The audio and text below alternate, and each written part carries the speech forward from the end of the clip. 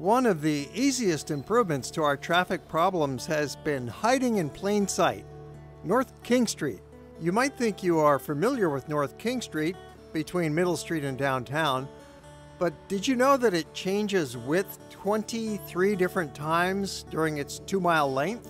It widens from 2 lanes to 4 lanes to 5 lanes to 6 lanes and then narrows again up and down. Most of King Street has 6 lanes, but parking is allowed all day, effectively reducing this wide pavement to a 4-lane road with 2 lanes in each direction.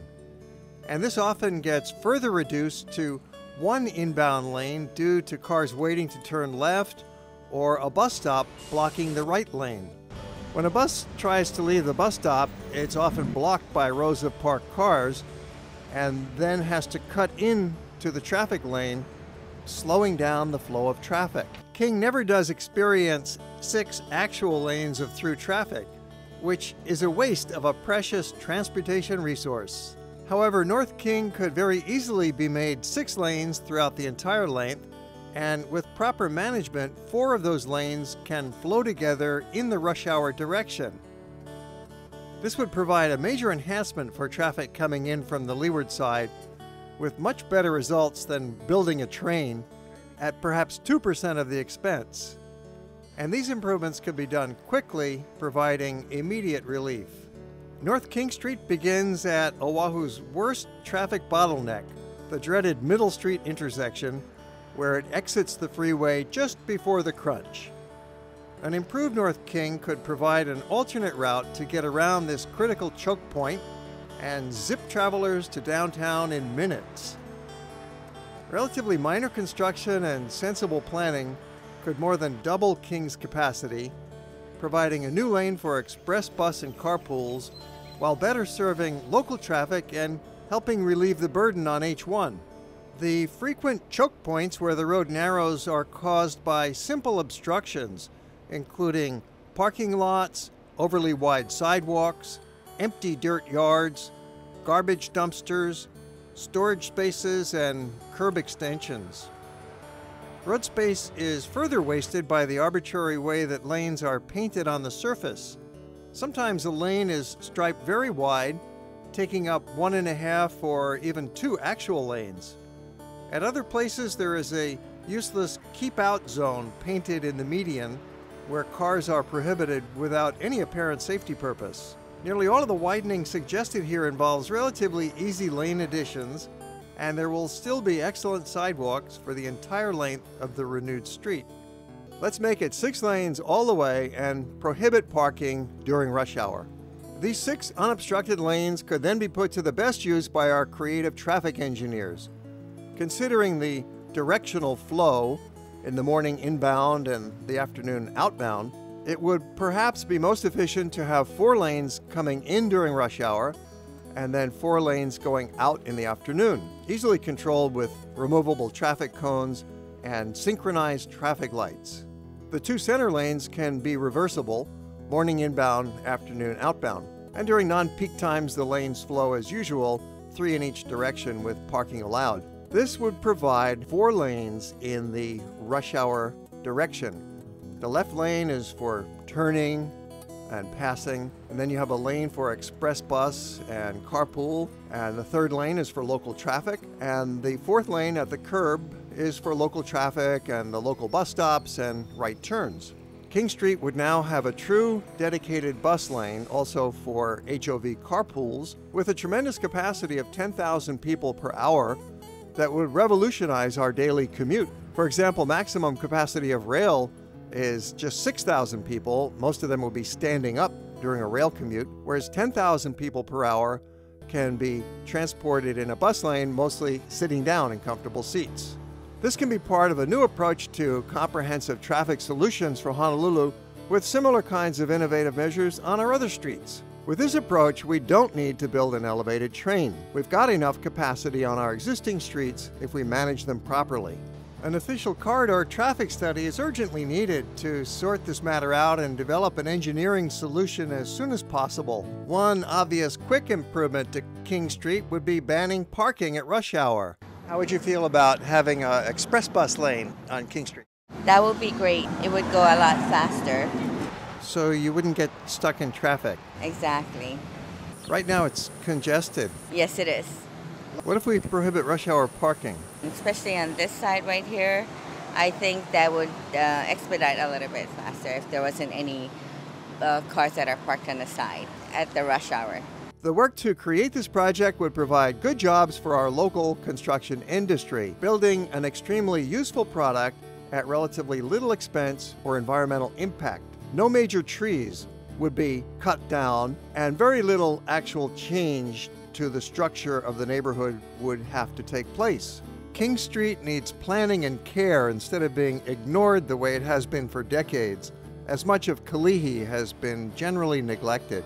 This modernized North King Street would seriously enhance commuter traffic while also creating an improvement to the quality of life for the people of Kalihi that would increase their mobility, revive retail businesses, and stimulate pride in a renewed neighborhood.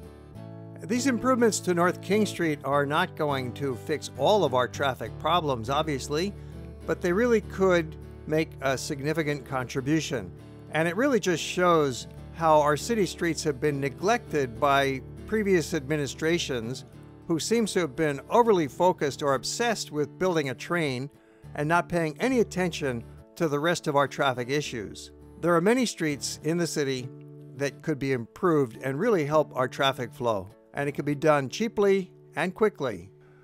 With this affordable and common sense approach, we don't need to spend $6 billion on a train. And now we're going to take a detailed look at North King Street and show you how disorganized and obstructed this important road is today. Currently, North King Street is 6 lanes wide for most of its length. However, parking is allowed on both sides, so that reduces the actual width to 4 lanes. This is very inefficient use of a major thoroughfare, especially at rush hour. So now we're going to take a close look at this road, and then we're going to examine how it could be improved and better serve our traffic situation in Honolulu. North King Street exits from the freeway right before the Middle Street intersection, and it goes for about 2 miles into downtown. And we're going to find it goes from 4 lanes to 6 lanes to 5 lanes back to 4 lanes. It keeps changing in width. So it's not as useful as it could be. North King Street can very easily become 6 lanes for the entire length. North King has just 2 lanes at the start, then quickly widens to 4 lanes, and then 6 upon reaching Umi Street. It continues wide until just past Mokuaea Street, 7 blocks later, where it narrows to 5 lanes. It remains narrow for the next 4 blocks until reaching Kalihi Street. This narrowing is caused by a very wide sidewalk, a garbage dumpster, some parking lots, with no actual buildings in the way. It would be relatively simple to add a lane here and move the utility poles. Beyond Kalihi Street in the long block passing Farrington High School, King breezes along as 6 lanes, but a lane of parked cars reduces this to 5. At the intersection with Hofftailing, it is still 6 lanes, but striped as 5 lanes, with the very wide right turn lane that 2 lanes of cars usually squeeze into. Yet another example of the inefficient, thoughtless planning of this roadway. The intersection on the other side of Hofftailing is partly blocked by an old wooden building on the Makai side that juts into the roadway, taking up a lane and obstructing traffic. This is one of only 2 small old wooden structures that probably need to be removed for the widening project. Not bad for a complete 2-mile enhanced corridor. A major bus stop is just beyond the building, and yet buses have to snake and twist their way around the protrusion to reach the curb. Beyond Hofftailing, things get rather chaotic for a couple of blocks, becoming, in turn, 6 lanes, 5, 6, 5, 6, and then 5 lanes wide. You can understand this bizarre irregularity a little better from an aerial perspective. The width changes are caused by several curb and sidewalk extensions, which do nothing but create a couple more free parking spaces. A paved lane on the Mauka side hosts a garbage dumpster and an unused parking lot remnant. None of this makes any sense. Just after this, at Walter Lane, we've got about 5.5 lanes, but suddenly the road narrows to 4 lanes when it reaches Long and Mao lanes. This restriction is caused on the Makai side by yet another widening of the sidewalk, this time used by an automobile repair shop to double park cars and store their dumpster. The Mauka side obstruction is perhaps the strangest of all blockages on North King. It's a short block of diagonal parking fronting the shops that juts into the street right of way. It's like a little stretch of quaint New England village with angled parking, convenient for customers, but not very appropriate for downtown Honolulu. When it becomes 4 lanes, there's a real problem if somebody is making a left turn, as you see here. There's only 1 lane available for through traffic. At the end of this 4-lane block, King jumps back out to 6 lanes. But 1 block later, at Morris Lane, we are back to 5. Fortunately, the bridge across Kapalama Canal is 6 lanes, so that avoids any serious reconstruction. We continue another couple of blocks at 6 wide until reaching the Palama Fire Station at Austin Lane, where it's back to 5 lanes for the block at Tamashiro Fish Market. Part of the narrowing on the Mauka side here is due to a residential front yard, a dirt lot used for parking cars. After this, at Kaumakapili Church, we are back out to 6, but then 2 blocks later at Pool Lane, you guessed it, back to 5. This narrowing of the street is created once again by an arbitrary extension of the sidewalk, which here is littered with abandoned shopping carts and with a small used car lot at the corner of Akepo Lane. The Makai side then expands to 3 lanes, but the Mauka half of King goes down to 2 lanes because of a parking lot and a storage area for slabs of marble. Not a very important use of land for a main road in our primary urban center. In the final block before Liliha Street, we are back out to 6 lanes. And then King rolls into downtown where it meets Baratania Street at Ala Park, briefly enjoying a grand combined width of 12 lanes. This has been a ridiculous ride. North King Street needs to be fixed. Our noble king has been ignored, neglected, abused, and underused. Now it's time to correct this problem.